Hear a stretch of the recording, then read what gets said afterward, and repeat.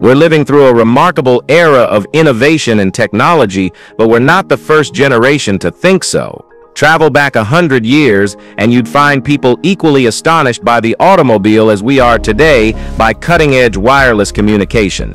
Go even further into the past, and you'll discover brilliant inventions that continue to astonish us. In this video, we're honoring those forgotten inventors whose creations modern science still can't replicate. Number 15. Nepenthe. The ingenuity of ancient Greek and Roman medicine still manages to surprise us, particularly when it comes to treatments for emotional pain. Among their remedies was Nepenthe, an early mood stabilizer known for its ability to lift sorrow.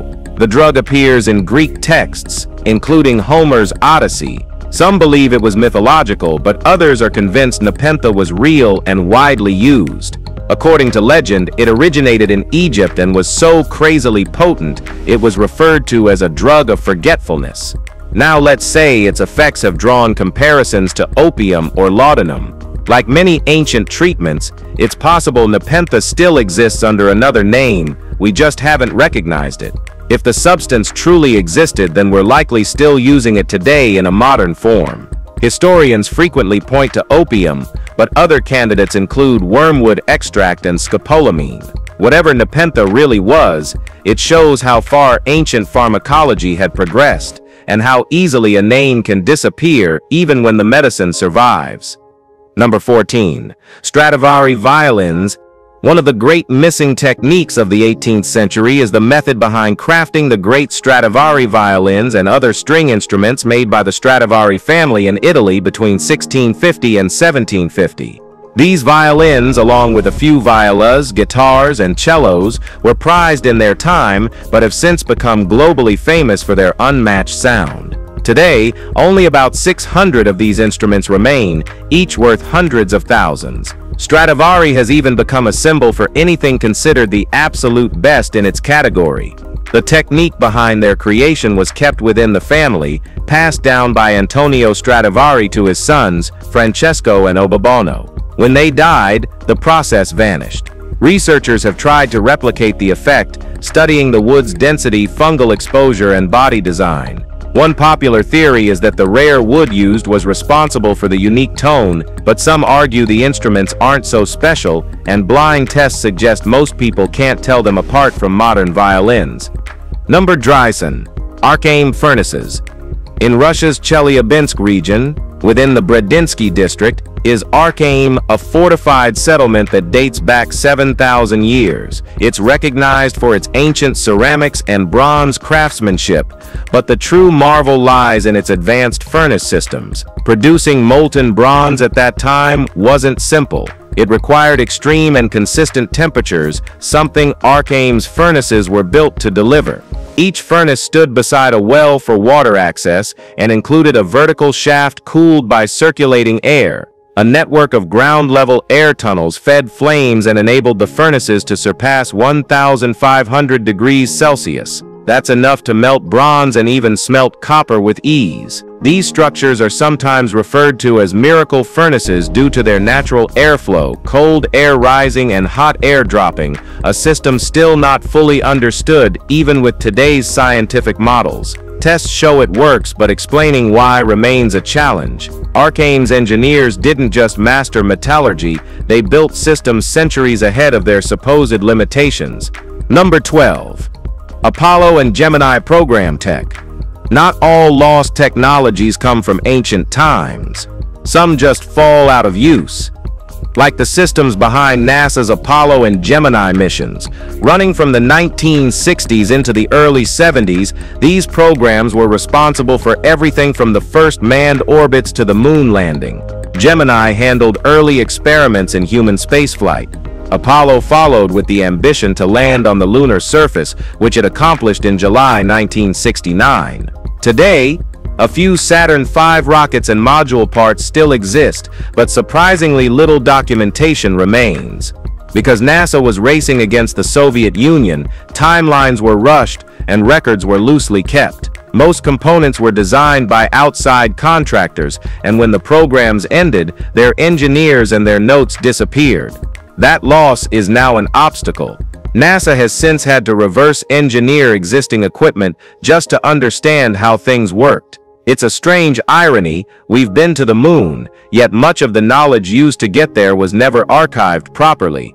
Number 11. Telharmonium. Thaddeus Cahill introduced the telharmonium in 1897. It was a massive organ-like electronic instrument that generated sound using wheels and transmitted music through telephone wires. Often recognized as the first electronic instrument, it featured an array of foot pedals and keyboards that allowed players to mimic the tones of instruments like flutes, clarinets, and bassoons.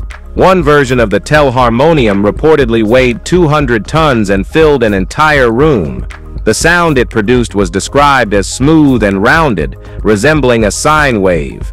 Early demonstrations attracted large audiences, captivated by its synthetic tones. Cahill hoped the device could provide background music in public spaces like hotels and restaurants by broadcasting over phone lines. But the machine's high energy demand strained existing power grids. Costing $200,000 to build, it was also far too expensive for mass production. Its audio signals often interfered with phone calls, frustrating users. Eventually, public interest faded, and all three original models were dismantled.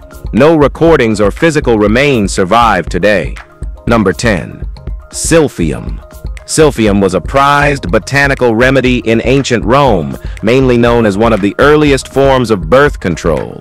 Derived from a now extinct species of giant fennel, the plant only grew in a narrow stretch of coastline in present-day Libya. Its heart-shaped fruit was so valued that it was featured on Roman coins. Silphium was a multi-purpose treatment used to relieve fevers, digestive problems, and skin conditions. But its most sought-after property was its use in contraception and, if timed correctly, early abortion. Women would consume its juice periodically, and Roman writers praised its effectiveness. But its rarity was also its downfall. Silphium couldn't be cultivated, it only grew in one region. An overwhelming demand likely led to its extinction. Today the species is gone, making it impossible to test its chemical makeup or fully understand its effects. Similar herbs still exist, some with proven contraceptive properties, but Silphium's exact abilities and its extinction remain a pharmaceutical mystery. Number 9. Library of Alexandria.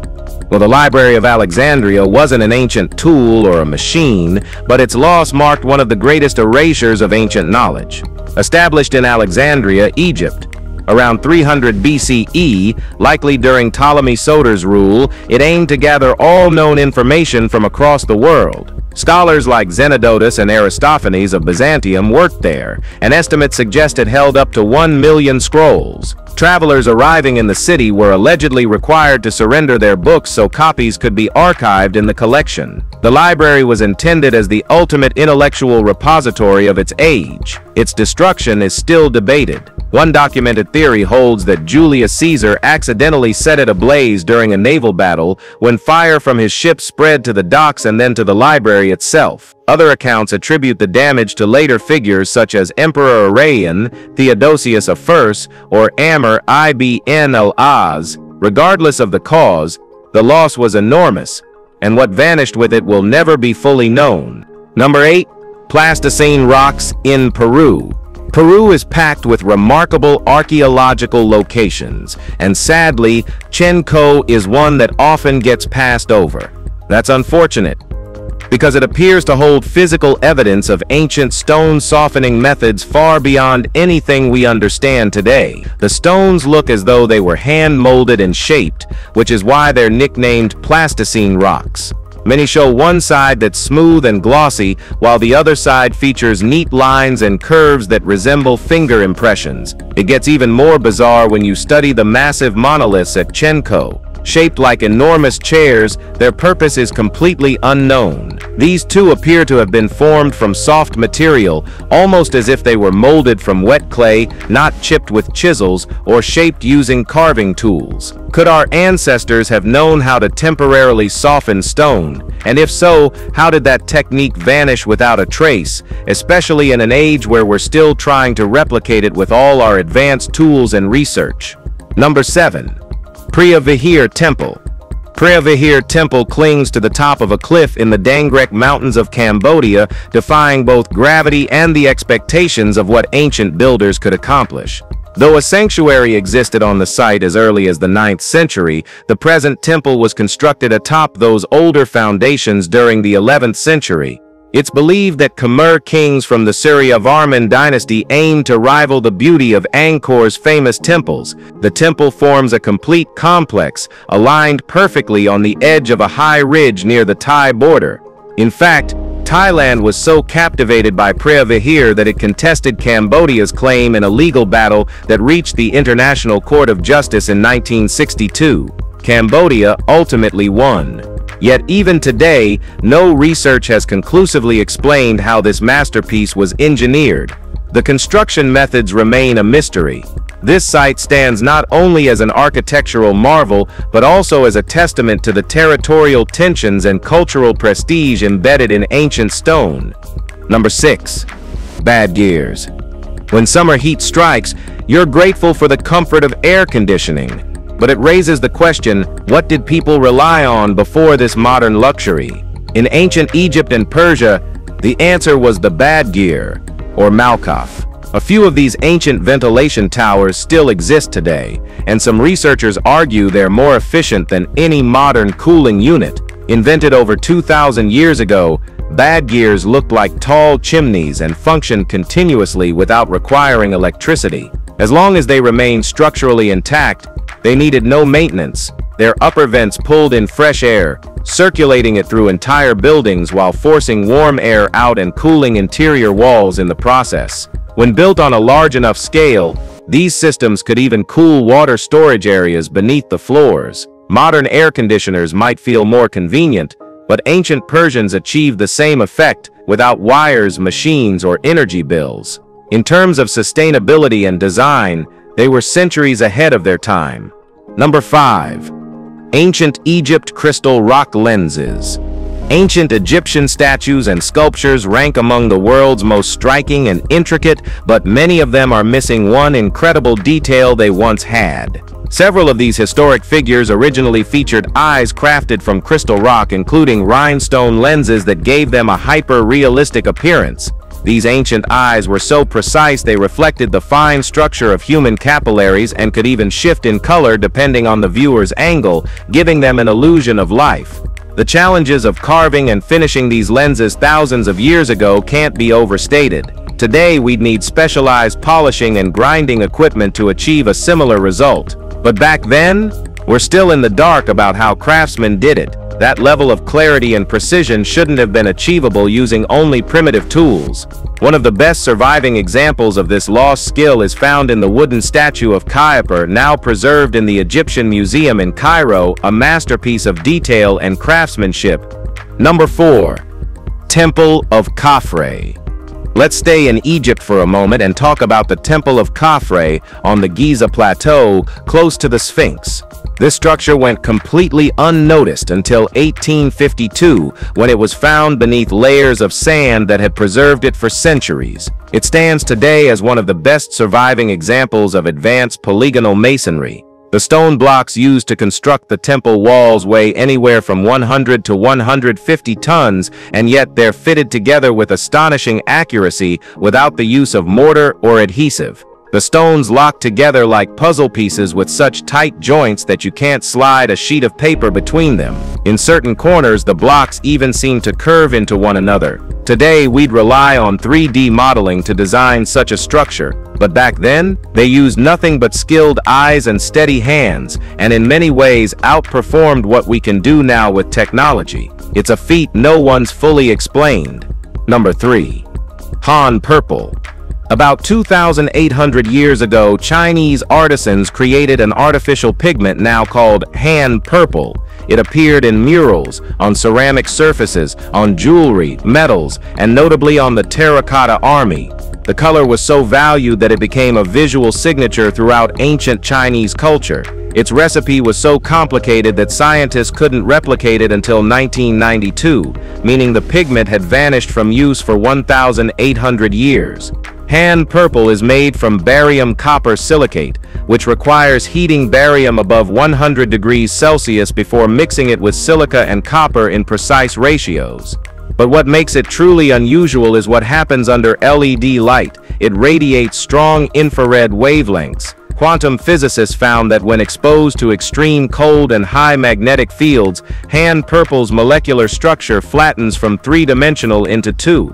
It remains one of the most technically complex compounds known in ancient history, and the fact that it was mass-produced 2,800 years ago is a stunning testament to the scientific precision of its creators. Number 2. Egypt Pyramids. How Egypt's pyramids were created is one of the oldest technological puzzles in history, and it remains unsolved. No one, despite bold claims, has the answer. It's entirely likely that some unknown or forgotten form of engineering played a role in building these monumental structures, but one possible theory is worth looking at. Pulling huge stone blocks across dry desert sand on sleds would have been practically impossible, but if the sand were damp, it might have changed everything. That's because water can seep between grains of sand and create something called a liquid bridge, easing movement across the surface. For a limited time, the water also binds the grains together, keeping sleds from sinking. Ancient Egypt rarely lacked access to water, and a pharaoh likely wouldn't hesitate to allocate a vast water supply for such a critical task. Are we claiming this is definitely how they did it? Well, no. But based on what we do know, it's a method that's hard to ignore. Number 1. Ancient cloth with purple dye. Archaeologists from Tel Aviv University have uncovered ancient textile fragments that offer the earliest known evidence of plant-based dyeing in the Levant. Found in the arid copper smelting zone of Timna Valley, the cloth remnants, dating from the 13th to 10th centuries BCE, originated at both an industrial site and a nearby temple. The study, led by Dr. Erez Ben Yosef and Dr. Nama Sukenik, revealed a sophisticated dyeing process using plants like madder and woad along with natural mordants such as alum. These dyes produced long-lasting reds and blues even in the region's harsh desert conditions. The presence of both wool and linen fabrics indicates a well-developed textile industry reliant on trade, skill, and hierarchy. Radiocarbon dating and gas chromatography confirmed the fabric's age and chemical makeup. The findings not only shed light on the Edomite society's craftsmanship but also suggest that they had far-reaching trade networks and a socially stratified culture much more advanced than back in the old days assumed for that era in this environment. If you've enjoyed watching this video, be sure to like, share, and subscribe. Thanks for tuning in, and we'll see you soon in the next one.